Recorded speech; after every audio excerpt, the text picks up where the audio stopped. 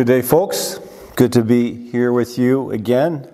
Just a week has gone by since we celebrated Easter Sunday, and I pray and hope that you had the opportunity to worship and lift your voices to acknowledge the wonder of the risen Christ who has saved us from our sins. So we're moving on now into the sermon series that we had been doing before Christmas, before the Easter break. Pardon me, I got myself all messed up there. Before the Easter break or the preparation for Easter. So that's what we're going to be doing. We're going back to Psalm 119. I just want to share a bit of the story of Kristen Weatherall, who describes a time in her life when her world was turned right upside down. It was after a move to New York City. All of her plans and expectations within 1 month went downhill. This included her personal relationships, her health, her job, her finances, as she describes. These had all changed dramatically and not for the best. Kristen said, quote, "I remember weeping on the apartment floor, begging God to relieve me of the pain He ordained for me to bear." And Kristen described this time of her life, quote unquote, as a season of exile. A season which had begun 4 years from the time that I'm telling you this story and continues to this day in some way or shape. You see, Kristen knows firsthand when hopes and aspirations and plans go terribly wrong. And friends, is this not the common denominator that you and me share with Kristen? We share pain and suffering. Yes, Kristen's experience is Kristen's experience. When she moved to New York City. But pain and suffering, well, is pain and suffering. For you see, pain and suffering come to all people. And we all know this, don't we? We've all experienced pain and suffering in some form and shape and degree in our lives. We can say, honestly with Kristen, we got the t-shirt with the words written across the front, "God help me." Maybe you are in one of these quote-unquote seasons of exile today. You feel isolated and alone in your own circumstances. A circumstance that is unwanted. You're confused and your faith is being tested. And the only thing you really want to do is run far and fast away, as far as possible, from the pain and suffering that you are experiencing. You want out ASAP. So the question is, where does one turn when they find themselves in these kinds of circumstances? Careful, please. I ask you for no Sunday school answers. They're not needed here. When pain and suffering has you and me like Kristen weeping on the floor, when confusion rules our minds and our hearts, how do we move forward? Well, with this in mind, please turn your Bibles to Psalm 119. And we pick up where we left off in early December in Psalm 119 at verse 137. Psalm 119, 137. "Righteous are you, O Lord, and right are your rules. You appointed your testimonies in righteousness and in all faithfulness. My zeal consumes me because my foes forget your words. Your promise is well tried, and your servant loves it. I am small and despised, yet I do not forget your precepts. Your righteousness is righteous forever, and your law is true. Trouble and anguish have found me out, but your commandments are my delight. Your testimonies are righteous forever. Give me understanding, and give me understanding that I may live." The Lord bless the reading of His Word. Please join me as we pray together. Father, we thank you for your Word. We thank you now as we return to the sermon series, The Path to Life, Lord, that you would help us by your Spirit and guide us through the rest of this psalm, the remainder of these verses. And Lord, may it transform us and move us to become more and more like your Son, Christ. We pray these things for your glory. In Jesus' name, amen. Well, as I had mentioned at the beginning, we are now returning where we left off in December with the sermon series, The Path to Life, the verse-by-verse study of the longest psalm in the Old Testament book of Psalms, Psalm 119. And because we've been away from it for a while, it would be to our profit to be reminded of some of the key features that we have already discovered. And we start by asking this question. What genre of literature are we dealing with here? Well, the technical answer is we're dealing with Hebrew alphabetic acrostic poetry. Well, as we continue through this stanza and the remaining stanzas, let's just keep it very simple and simply remember that we're dealing with ancient Hebrew acrostic poetry. We also find that two key themes surfaced to the front, the fore. First, the persecution and affliction of the people of God, and two, the second one, we discovered that the Word of God is all sufficient. The Word of God is all sufficient. And it's these two key themes here in Psalm 119 that affirm the character and reliability of the Word of God.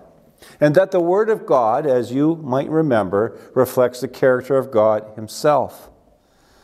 So when we have this in mind, as we consider these 8 verses, this stanza before us, we will find that the Word of God is righteous and faithful and forever, because God is righteous, faithful, and forever. However, there is one caveat that we should keep in mind, that where the Word of God is limited by content and information, not reliability, but content and information, we know that God is unlimited. He is not limited in any way, shape, or form in His person. And as long as we keep this distinction, which I think is very important, we will not cross the line by placing the Bible above our devotion and worship of the one true and holy God that the Bible describes to us. Friends, the Word of God, according to the apostles of the New Testament, is sufficient for all our needs today. But we also know that God, who is the author of the Word of God, is sufficient not only for today and tomorrow, but forever. So as we look now at our 8 verses from a bird's eye view, we find the psalmist here had affirmed the righteousness of God when he said here in verse 137, "Righteous are you, O Lord, and right are your rules." So we can ask this question. Or the question I want to ask here, and ask you maybe, is what is the subject of verse 137? Well, the answer is obvious. It is the Lord, it is Yahweh, it is God. You could say it all 3 ways. And the psalmist said of God, "You are righteous." And you are righteous, and your word, your rules, your just decrees, another way of saying that term rules, is also righteous. The psalmist is saying, "O Lord, your rules are right." And we see that the psalmist affirms that the Word of God is right when he even confirms it by saying here in verse 144, "Your testimonies are righteous forever." So what we have here really are 2 bookends. We have bookends, not 2 bookends. We have bookends. We have 137, verse 137, and 144, and everything that's in between. And these 2 verses highlight the righteousness of God and His Word. Remembering the caveat, the Word of God is a reflection of the character and nature of God. We don't worship a book. We worship the living God who inspired the written Word of God. In light of this, when we see a verse like this, we need to consider a moment what it's saying. So in this case, we need to consider for a moment God's righteousness. Once again, with the help of the Lexham Survey of Theology, which is very helpful for us, and under the heading, The Doctrine of the Triune God, let's take a quick look at the righteousness of God. My friends, when we say God is righteous, we are saying something about God's character. We are saying something about God's nature. So to say that God is righteous is to understand that there is consistency between His revealed will and His actions on behalf of His people. Where do we find His revealed will? We find it in His Word. So God's righteousness is to understand that there's consistency, between His revealed will and His actions on behalf of His people. So what that means when we survey the Bible from Genesis all the way to Revelation, we find that God's righteousness there is spoken in terms and in the context of His rule and reign as King and Judge of creation. For example, in the Old Testament, I'll just give you one example. In the book of Psalms, we have recorded for us there a prayer of Moses. Moses, who said, "The Lord reigns, let the earth rejoice, let the many coastlands be glad. Clouds and thick darkness are all around Him. Righteousness and justice are the foundation of His throne." That's Psalm 97, verse 1 and 2. There we have the King on His throne. God is the King and rules and reigns. We go to the New Testament and give you an example from the Apostle Paul's letter, or Apostle Paul's ministry. We find that in Acts chapter 17. And there the Apostle Paul had addressed the Greek philosophers of Athens, and he said this about God: "The times of ignorance God overlooked, but now He commands all people everywhere to repent, because He has fixed a day on which He will judge the world in righteousness by a man whom He appointed." Acts 17, verse 30-31. This man whom He appointed, obviously, we know, is Christ Jesus. So what we find here is that God not only acts according to what is right, His revealed will also serves as the highest standard of what is right, or for what is right. That's interesting when you think about our culture today, that we have this ambiguity between what is absolute and what is not, what is right and what is wrong. There's my right and you're right, and you're wrong and my wrong. Well, in the Bible, we don't have that sense at all when it comes to God's righteousness. His revealed will also serves as the highest standard of what is right. We can go to Deuteronomy 32 for some confirmation here. When you look at Deuteronomy 32 on most of your Bibles, you will find a heading there. It's called, the text that follows in Deuteronomy 32 is what is often referred to as the Song of Moses. And Moses said, "The rock," that is capital R-O-C-K, that is Yahweh, "His work is perfect, for all His ways are justice. A God of faithfulness and without iniquity, just and upright He is." Deuteronomy chapter 32, verse 4. I think the point is made well by the Scriptures. When God acts on behalf of His people, His actions are internally consistent. There is no contradiction between God's character and His actions. There is no contradiction between His will and His actions. We also see that God's righteousness brings an integration, and a consistency to the revealed attributes of God. These are those attributes that God only possesses and those attributes that He shares with you and me.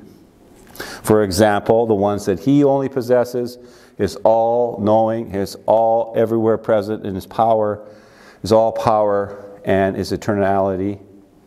And those attributes that He shares with you and me are like love and mercy and goodness, to mention a few. So in summary, the righteousness of God reveals that we serve a God who is distinct from His creation, that God is more than worthy and able to rule and reign His creation as King and Judge.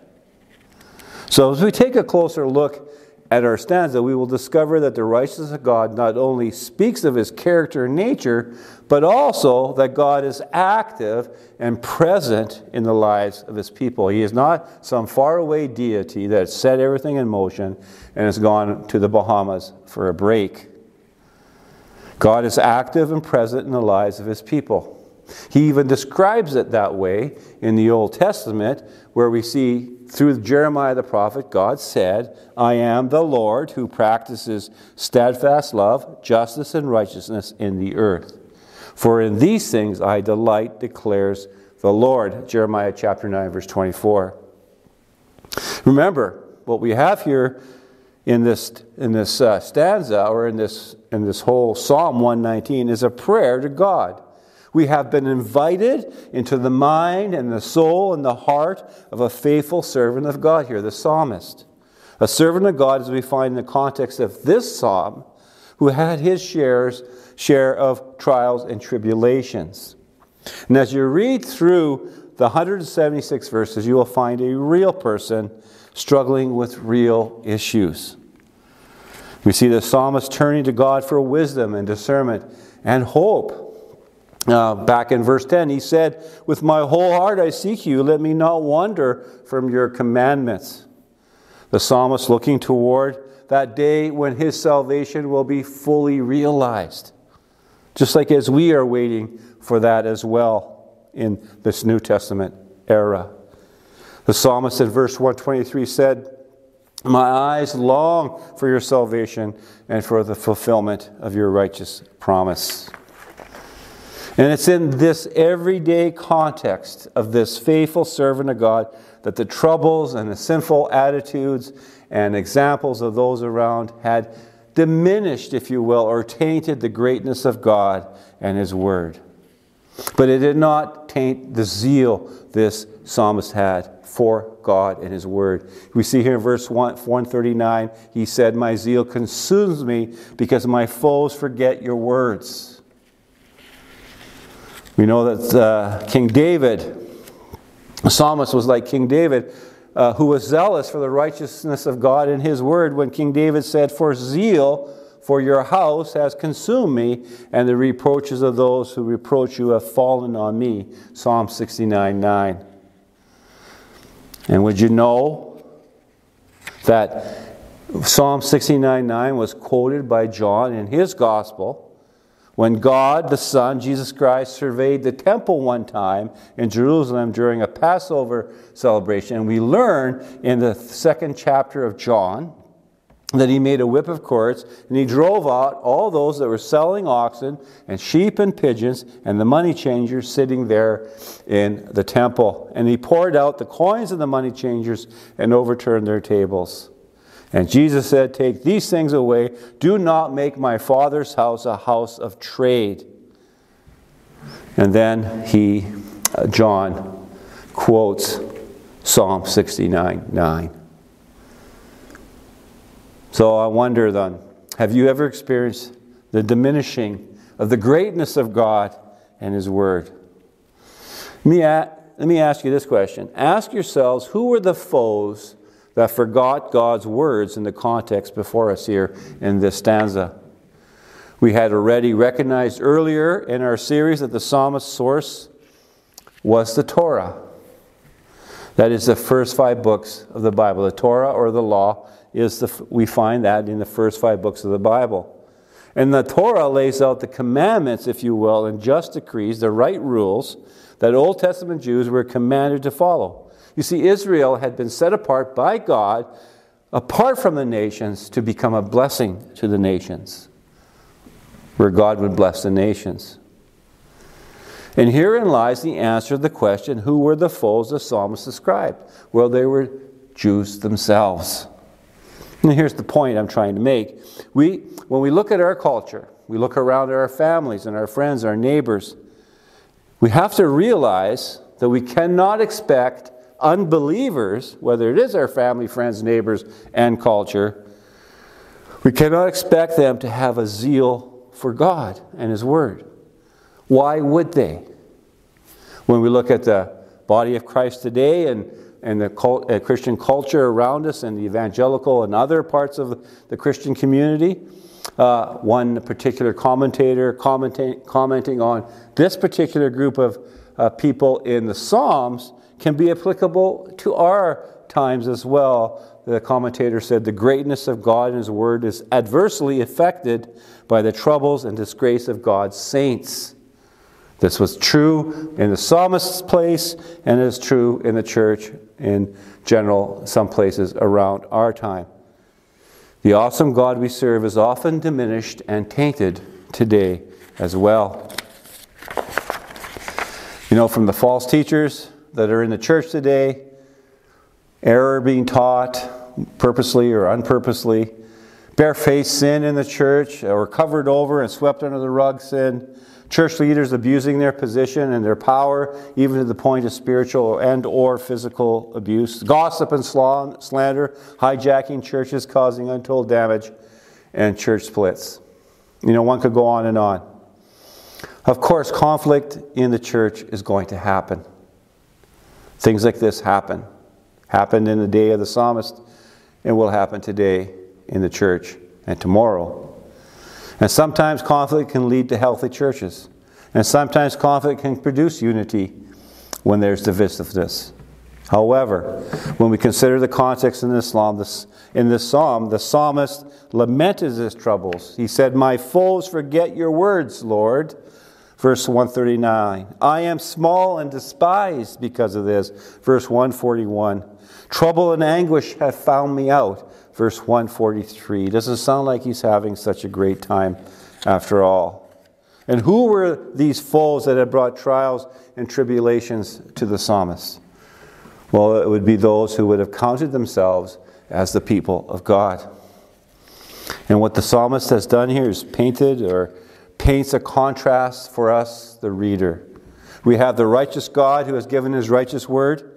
Verse 144, "Your testimonies are righteous forever." And we have the psalmist who had placed his trust in the word of God. Verse 141, "I do not forget your precepts." And this is in contrast to the foes who not only despise the psalmist for his faithfulness to God and his word. Verse 95 would tell us, "The wicked lie in wait to destroy me." They are described by the psalmist as a people who had forgot the word of God. Verse 139. The foes here in the text that brought great anguish to the psalmist can be found even today across the church of Jesus Christ. But even so, the question that stands out for you and me to ponder, the questions that stand out for you and me to ponder and to actually answer is this: do we trust the reliability of God's word? Is the word of God, as the Apostle Paul described it to Timothy, breathed out by God and profitable for teaching, for reproof, for correction, and for training in righteousness, and that the messenger of God may be complete, equipped for every good work? 2 Timothy 3:16 and 17. My friends, for as much as you and I trust in the reliability of God's word, this is directly proportionate to our trust in God himself, as one commentator suggested. So here it is. Do you trust God? Do you trust God's word? I think we can say with certainty during our time through Psalm 119 that the psalmist had trusted God in his word. Even when in his humanity, in his experiences, in the lowest times of trials and tribulations that came his way, he prayed to God and he asked, "When will you comfort me?" Verse 82. At times it became almost unbearable for the psalmist when he said, "They have almost made an end of me on earth." Verse 87. Yet he was convinced of the righteousness and faithfulness of Yahweh and his word. Was his trust in God some philosophical opinion or idea? Was it even some theological statement? No, his conviction and trust in God and his word were built on a real relationship with God in the highs and lows of his life. It was a conviction carved out of his life experiences with God, especially in the face of persecutors, in the face of his trials and tribulations. Yes, he felt rejected by people. But my friends, the psalmist knew that God is righteous, that God is faithful, and what God promised has been tested time and time again in the reality of life, so that he could say with assurance, "Your promise is well tried, and your servant loves it." Verse 140. Well, here we are. So what? So what, Pastor? How is this going to help me today? These are questions you might be asking of me. Well, let me ask you some questions. Pretty serious questions. Do you trust God? Do you trust his word? How about this question? Are you saved? Have you repented of your sin and put your full trust in the finished work of Jesus Christ on the cross for your sins? You see, contrary to some Christian teachers and preachers today and others, Jesus didn't die on the cross and rise on the third day to give you a better life now. Jesus didn't die on a cross and rise on the third day so you could be wealthy and healthy. Remember Kristen Weatherall, who after she moved to New York within 30 days, she would find herself literally on the floor weeping and begging God to relieve her of all her pain, confusion, and loneliness. Maybe today you are like Kirsten to some degree and find yourself confused and wondering where to turn. Maybe your confidence in God and His Word has taken a large hit. Maybe you are at the lowest point in your life that you've ever been. Maybe you look around and you are discouraged and disappointed and just ready to check out. Maybe your memories of the goodness of God in your life are fading fast. When we look at our text, we know we're far removed from the troubles. It was far removed from the troubles of our day. You and I are not ancient Jewish Old Testament saints. Yet rejection and doubt and feeling small and inadequate have been common to all people since sin entered the world. The world of the psalmist was just as unfair and unloving and uncaring, sometimes downright evil, as our context. And it was just as nice and good and wonderful as it can be in our context. Yet notice where the psalmist put his focus. The psalmist held on to his faith in God. In the midst of his afflictions, not knowing what the outcome might be, the psalmist knew that God is righteous and faithful to keep His promises. That the Word of God is righteous and faithful as God is. He found this in the crucible of life. The psalmist knew that he could trust, and he humbly prayed that he could obtain understanding that he would be able to live. Verse 144. My friends, whatever may come our way in this life, we have the righteousness of God in full display in the person of Jesus Christ and His gospel. Apostle Paul said, and put it this way, "For I am not ashamed of the gospel, for it is the power of God for salvation to everyone who believes, to the first Jew and also to the Greek. For in it the righteousness of God is revealed from faith to faith, as it is written, the righteous shall live by faith." Romans chapter 1, verse 16 and 17. May God strengthen you in your world and your places. May you see joy tomorrow. And may you know that you are loved by God and that Christ is with you. Let us pray. Father, thank you. Thank you, Lord, for your word. Thank you, Lord, for this time. I pray for all who are hearing this message. I pray that it's not my message, Lord, that it is your message. You are touching the hearts and minds of many who are like this psalmist, sometimes struggling. And maybe like some others, we're on the top of a mountain and sometimes we're in between. But Lord, sometimes we wonder what it's all about. God, may we put our full faith and confidence and trust in your word, because we can have full and faith and confidence in you. So thank you, Lord, for your truth. Thank you, Lord, that you are the true, living, and holy and just God. We thank you for your Son, Jesus. Amen. Thanks, folks. Take care. Shalom.